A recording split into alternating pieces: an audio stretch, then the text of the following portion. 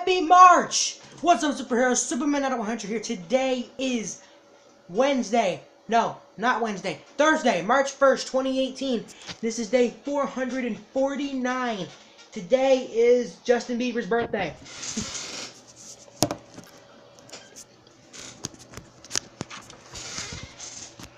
I'm not too sure how old the Biebs is. Let me do a quick search here. Justin Bieber.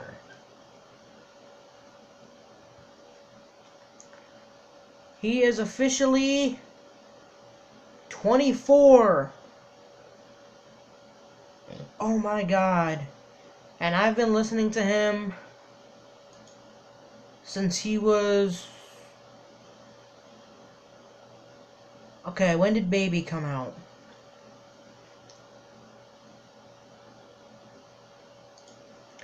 His birthday is March 1st, and Baby came out January 18th, so that's how old he turned in 2009.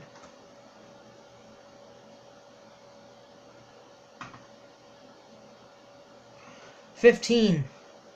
I've been listening to him since he was 15.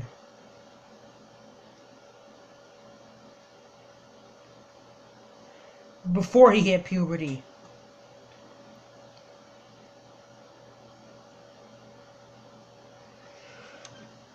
And then the old songs are fucking terrible. Except for some of the good...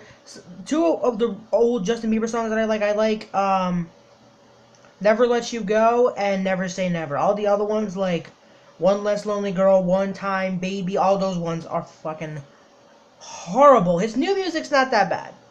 Like, Boyfriend and, Sorry, Love Yourself, What Do You Mean? All those ones are... Those ones are good. And another one I really like is one he did with Sean... It's actually a Sean Kingston song about Justin Bieber was in it.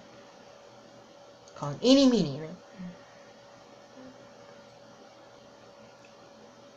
And Sean Kingston's birthday was on February 3rd. He was in like a really bad jet skiing accident.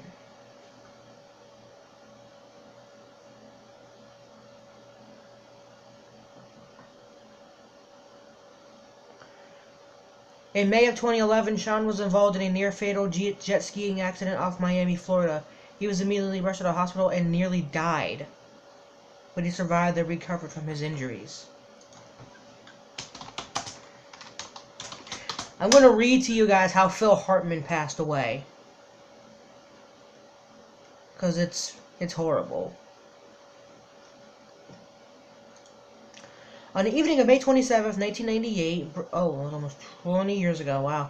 On the evening of May 27th, 1998, Brent Hartman visited the Italian restaurant Buca di Beppo in Encino, California, with producer and writer Christian Zander, who said she was in a good frame of mind.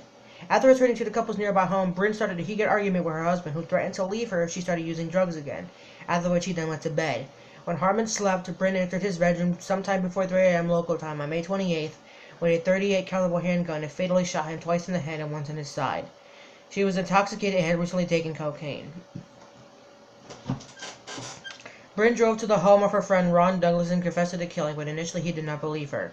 The pair drove back to the house in separate cars, and Brent called another friend and confessed a second time. Upon seeing Hartman's body, Douglas called 911 at 6:20 a.m. Police subsequently arrived and escorted Douglas and Hartman's 2 children from the premises, by which time Brent had locked herself in the bedroom and committed suicide by shooting herself in the mouth. Los Angeles police stated that Hartman's death was caused by a domestic discord between the couple. A friend stated that Brent allegedly had trouble controlling her anger. She got attention by losing her temper. A neighbor of the Hartmans told the CNN reporter that the couple had been experiencing marital problems. It's been building, but I didn't think it would lead to this. And actor Steve Guttenberg said they had been a very happy couple, and they always had the appearance of being well balanced. Other causes for the incident were later suggested. Before committing the act, Brent was taking the antidepressant drug Zoloft.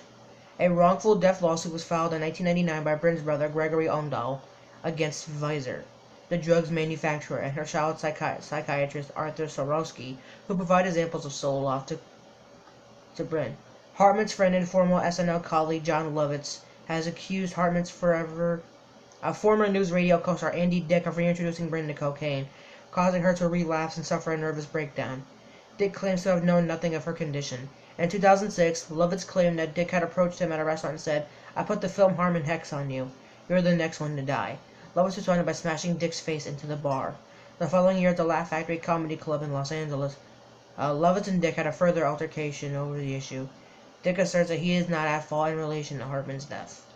Bryn's sister Catherine Omdahl and brother-in-law Mike Wright raised the two Hartman children. Hartman's will stipulated that each child will receive their inheritance over several years after they turned 25. The total value of Hartman's estate was estimated at $1.23 million. That dude was loaded! In accordance to Hartman's will, his body was cremated by Forest Lawn Memorial Park in Mortuary, Glendale, California, and his ashes were scattered over Santa Catalina Island's Emerald Bay.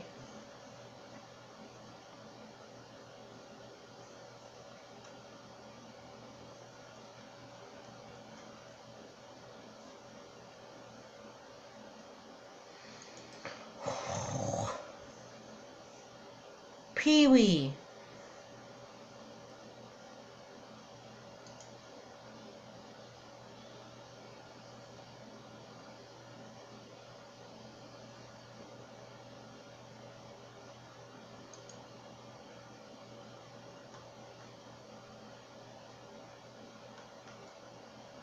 Yeah, the guy that played Pee Wee Herman, freaking Paul Reubens, got arrested in '91. In July of 1991, while visiting with relatives, Reubens was arrested in Sarasota, Florida for masturbating during a film at an adult movie theater. During a random police inspection, a detective who observed Reubens detained him as he was readying to leave. His sweep also resulted in 3 other arrests. When detectives examined his driver's license, Reubens told them, "I'm Pee Wee Herman," and offered to do a children's benefit for the sheriff's office to take care of this. The next day, after a local reporter recognized Reubens' name, Reubens' attorney made the same offer to the Sarasota Herald-Tribune in exchange for the withdrawal for withholding the story. In 1971, Reubens had been arrested in the same country for loitering and prowling near an adult theater. No charges were dropped. His second arrest was in 1983 when Reubens was placed on 2 years of probation for possession of marijuana, although adjudication was withheld. On the night of the arrest, Reubens went to Nashville, where his sister and lawyer lived, and then to New Jersey, where he would stay for the following months at his friend Doris Duke's estate.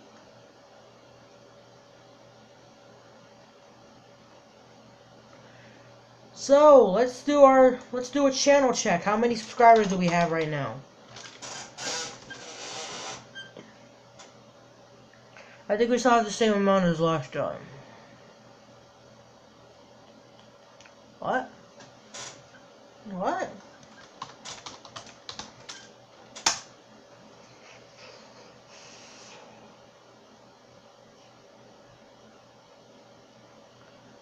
This is an error occurred.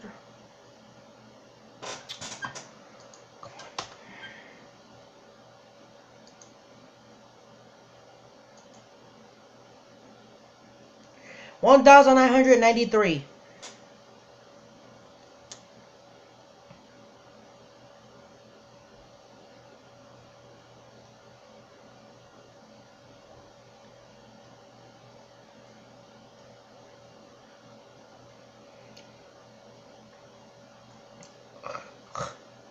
Our subscribers are 1,993 and our channel is 1,876,548.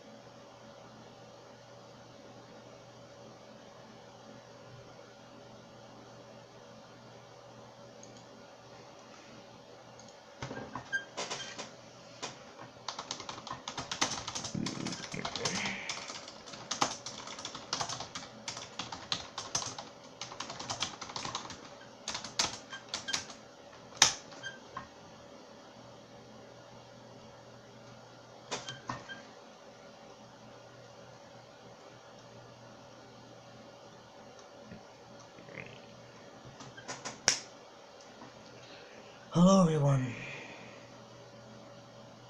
Yes, you're getting a sneak peek of me early. The series finale comes in April. It's coming very soon. See you then. Wow. Okay, that was crazy. I just saw the mirror world for about half a second, but here I am. Now you know how to say chocolate in 13 languages. You're welcome. So let me say. Mom! What's all that yelling? What are they selling? English. Chocolates! What? Chocolate! Spanish. Chocolate! Portuguese. Chocolate! French. Chocolate! Italian. Chocolate! Danish. Chocolate! German. Chocolate! Polish. Chocolate! Norwegian. Chocolate! Hungarian. Thai.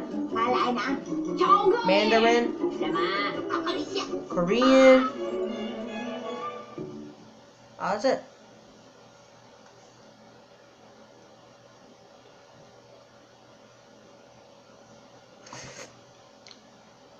Chicken nugget yoga.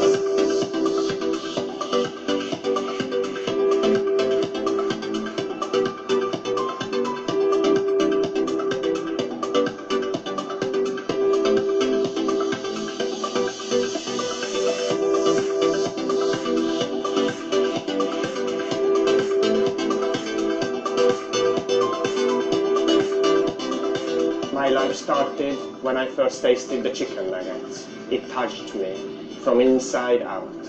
Chicken nuggets is same in every language. It is a language. Move the nugget around you. Love is strong, but chicken nuggets is stronger.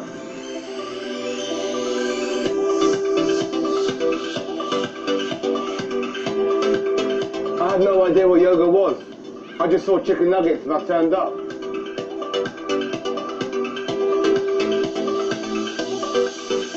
I actually used to be a vegan for 9 years, and then I found chicken nugget yoga, and it changed my whole perspective on everything. It's just the same as normal yoga, but just with the added element of chicken nuggets. It's quite spiritual. Chicken nuggets is life. Life is chicken nuggets. Okay, that has to be fake. I mean, come on.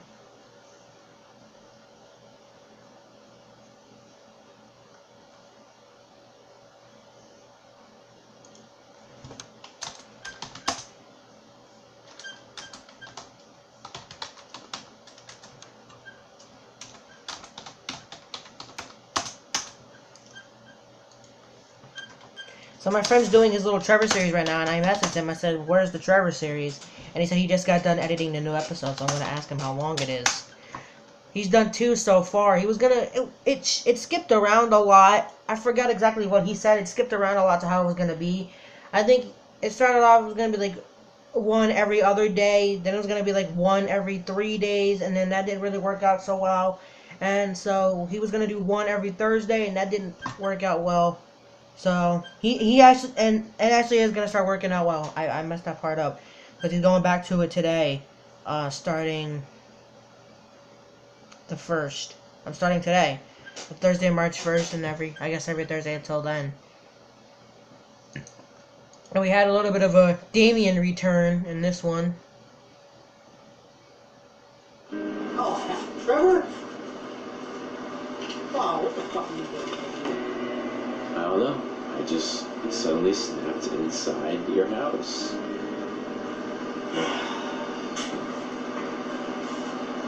Where the hell's Damien, huh? I want his ass back. No. He's gone. He ain't coming back. If that's the reason why you came here, you can just fucking leave here, because he ain't coming back. Okay, I'll leave. Yeah, sure you will. Fuck no. Yeah, of course you will.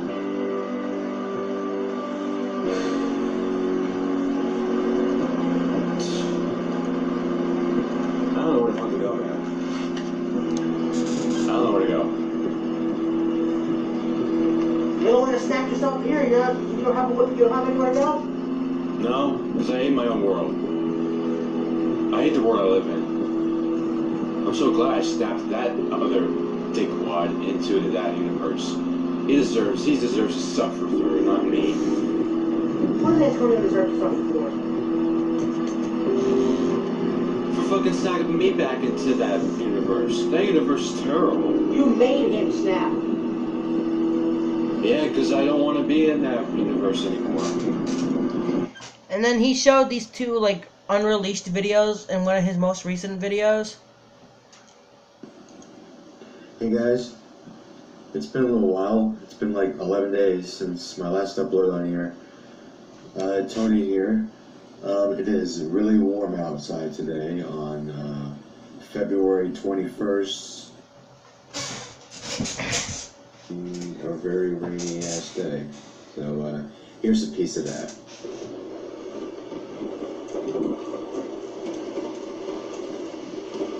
Woo-wee, guys. What's going on, guys? It's Tony here. If you can tell, it's freaking rainy out. This is the next day. And look at this shit.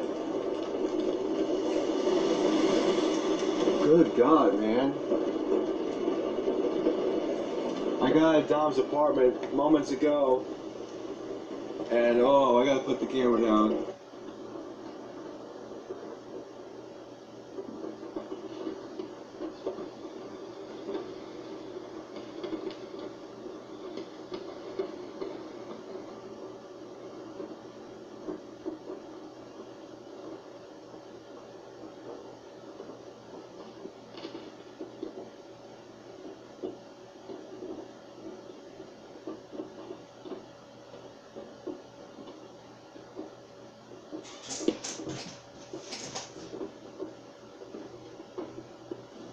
Yeah, that day was crazy.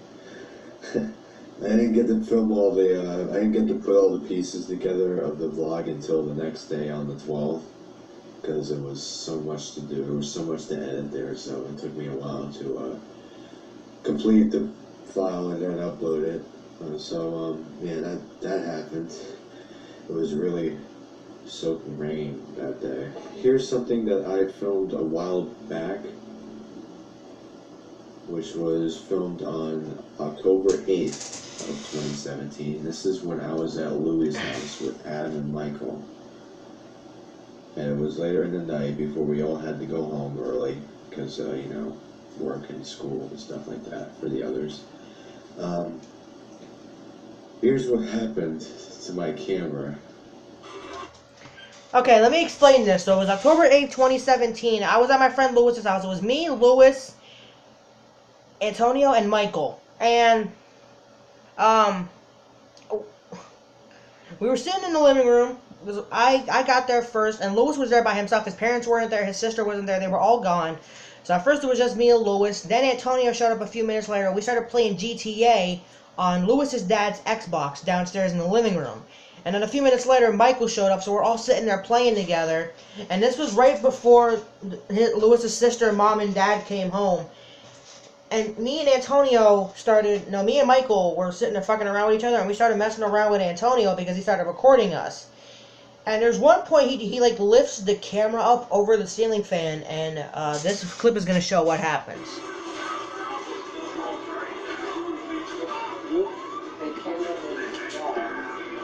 No. Girl. No. One of us is not Now you can't do it. No, you gotta break it now. You can't flip it around. Yeah, he lifted the camera up like this, and the ceiling fan was on, and the fan went boom and hit the freaking camera. And listen to my reaction. Oh! Oh! Yeah, I actually meant that because I was like, oh fuck, is this camera broken? And surprisingly, his camera was fine. He still has it to this day. He still has it. It works perfectly still, and it actually stayed recording. You know, my God. Typically, technically, any hit to a camera like that would probably cause it to turn off, except mine, because I can hit my camera like this and see, it's fine. Like I can just go run a nice swipe and it stays on. You know.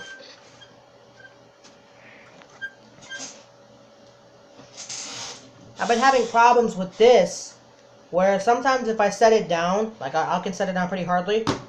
If I do it like that, the camera will shut off and then it'll shut back on and I'll lose all my progress and stuff. Which I actually, example of that was when I did the updated house tour vlog. I had to do that, I had to record it twice. I started recording it and then I went to go show you guys the bathroom and then I went to go put the camera down on the sink and it shut off. So I had to start all over again.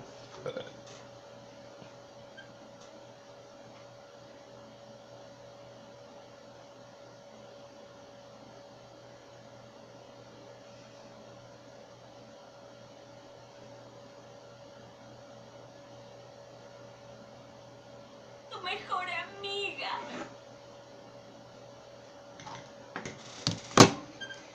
Yeah, my TV is on, but it's on Disney Channel, so I have it on mute because I've had my fair share of problems with that shit. It's still working. It's still rolling. I like how you have to feel the need to point that out, like, hey, it's still on. Yeah, my camera got hit by Louis' fan in his living room. Oh, I want to show you guys something. I'm gonna end the vlog here.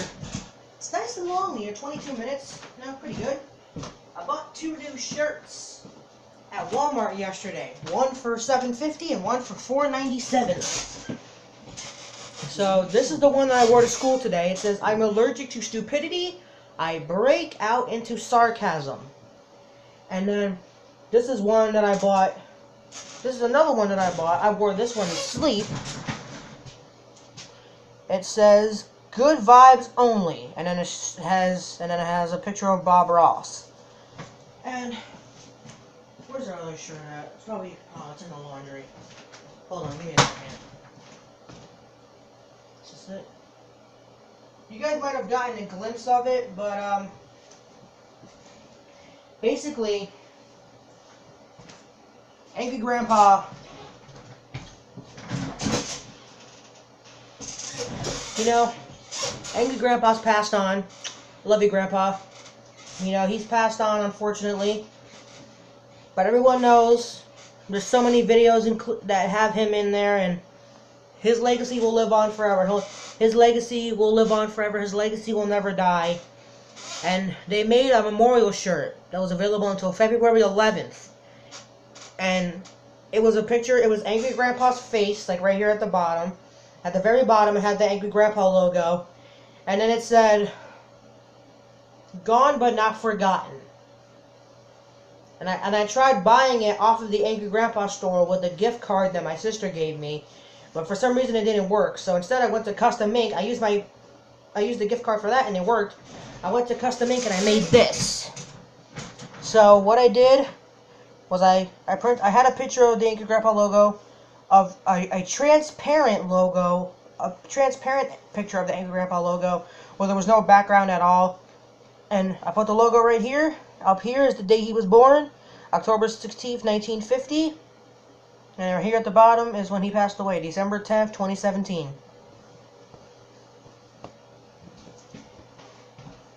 I'm trying to get my hands on the other memorial shirt they have right now before that one goes out of sale. It doesn't have Grandpa's picture on it or anything, but it says "Angry Never Dies." And something really cool, Michael retweeted this on his Twitter page, and he also showed it in one of his most recent vlogs. A guy got an Angry Grandpa tattoo. For example, the really that really good picture that Michael took of Grandpa in his kitchen, that guy George Mendez painted. The picture of Grandpa, he's like leaning against the kitchen counter. He's going like this. Oh, coming! Give me a second, guys. Anyways, back to what I was saying. I forgot to tell my mom I was recording it. I try to tell her when I'm recording to basically avoid what just happened, to avoid her calling me while I'm recording. But anyways, that really good picture that Michael took of Grandpa in Grandpa's kitchen, that guy George Mendez painted with him leaning against the counter going like this. Like, it was just really like, and yeah, it's like, well, the guy that got the tattoo had that picture, had the Angry Grandpa logo, Grandpa's signature, and then it said 1950 to 2017. So it was actually like a really nice memorial tattoo. Speaking of tattoos, I'm going to be getting a tattoo right here, hopefully soon. As a lot of you know, I had some pretty major back surgery, November 9th, 2012. So almost 6 years ago now. And so I'm going to get, it's the word love, but the O for the love is the green ribbon for scoliosis. So it's going to be the L, and the O is the ribbon, and then VE. So it's going to be love, but the O is the ribbon. And then inside the ribbon, I'm going to put the day that I got the surgery. So it'll be 11/09/12. So, at 26 minutes, I can say, thank you guys for watching. If you like to subscribe, please do. If you don't watch, of course, you don't have to. I've been pretty down in the dumps lately. I actually am a little happier. I'm starting to feel a lot happier. Some of my symptoms are starting to go away, like my chest pains are starting to subside a little. I realize I've been too much of a hypochondriac. Like, I've been hyping things up to the point where I'm actually making myself sick. So I came to realize I can't do that anymore, and I've actually been losing weight. I started a diet. When I started, I was at 266, and right now, the last I checked, I'm at 256. So hopefully to get down from there, I hope to be out of the 250s very soon, to get down into the 240s, 230s, 220s, 210s, then down to about 200. I want to at least be out of the 200s by sometime this year. And I actually told my mom yesterday I want to be able to fit into. I want to be able to lose enough weight to the point where I don't have to wear like 2X, 3X, 4X shirts anymore.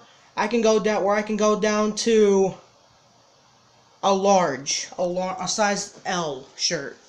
I want to be that weight to the point where I can actually wear large. So, I love each and every single one of you, and I will see you again tomorrow.